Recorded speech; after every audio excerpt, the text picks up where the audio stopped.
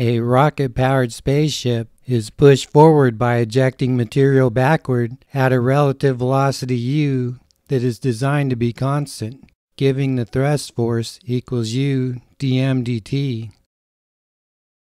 In this case, mass and velocity both vary, so the sum of the external forces equals m dv dt plus u dm dt.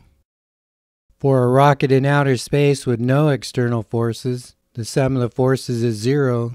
We solve for the thrust force equals u dm dt equals minus m dv dt.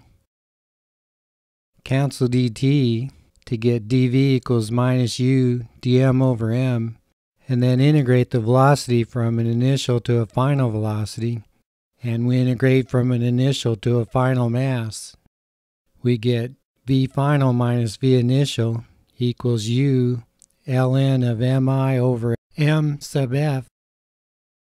The mass of a rocket-powered spaceship decreases linearly in time as the launch ship rises from the ground while exhausting fuel downward from the ship.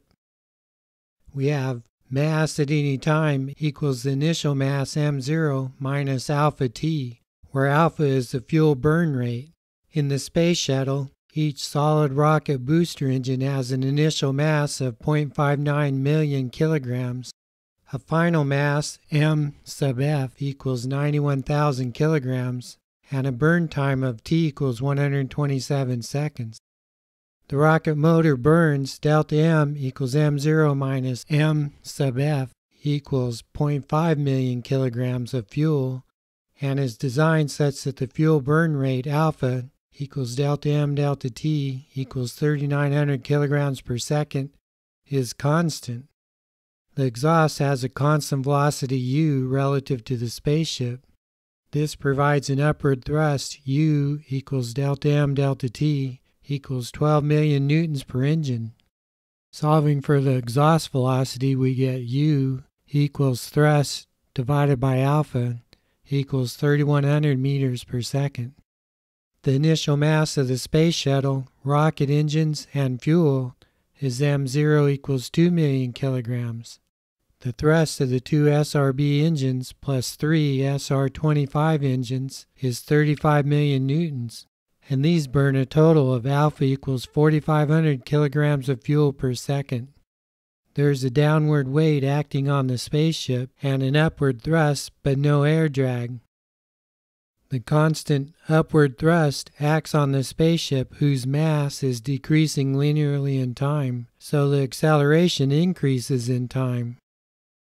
Choose the upward direction to be positive, then the downward weight is negative, and Newton's second law is m dv dt equals the thrust force minus the weight mg, where m at any time is m0 minus alpha t. We had m0 equals 2 million kilograms and alpha equals 4,500 kilograms per second. Rearrangements gives this integration. The first integral just gives v. The middle integral gives 2,600 meters per second. The third integral is just g times t, and we get minus 1245 meters per second. The sum of these two numbers is 1372 meters per second, which is 3,000 miles per hour.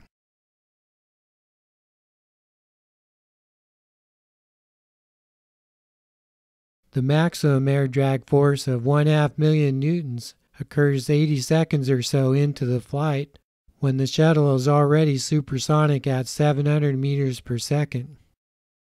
The thrust was 35 million newtons, and the air drag is just 1/2 million newtons. During its ascent, the velocity of the space shuttle is 140 meters per second about 20 seconds after liftoff.